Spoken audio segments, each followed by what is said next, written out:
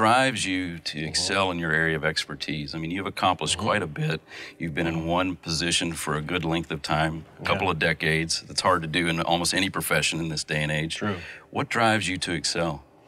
You know, when I was a teenager, I spent quite a bit of time at a church down the street from my own church. And it was a very large church. On the side of that building, in the stone, were the words, "Excellence in all things," and "all things to God's glory." That's great. And I have never outgrown that. That's actually a passion that I adopted as my own personal maxim. So it's excellence in all things, but all things for God's glory. So it's not just excellence in terms of a human frame of reference. It's because ultimately, I hope and pray that everything I do is to the glory of God, and that requires excellence.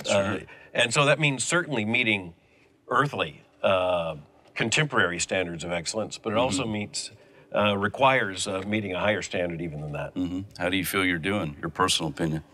Well, that's where, in terms of biblical Christianity, we come to understand we always fall short, but we know that that's the calling to which we are called. And I can look back with a lot of thankfulness. I won't say satisfaction. I might allow myself that at certain points, but it's really more than anything else, gratitude and thankfulness. Now, in your family background, fathers, grandfathers, on your mother's side, were they in the religious leadership, or what were their backgrounds? Not in terms of the ministry. As a matter of fact, you go back far enough, my family is actually Anabaptist or Amish. Oh, wow. And, but more recently, they were all involved in church, fathers, mothers, grandfathers, grandmothers, but not ministers. And so I'm really the first generation in that sense in my family.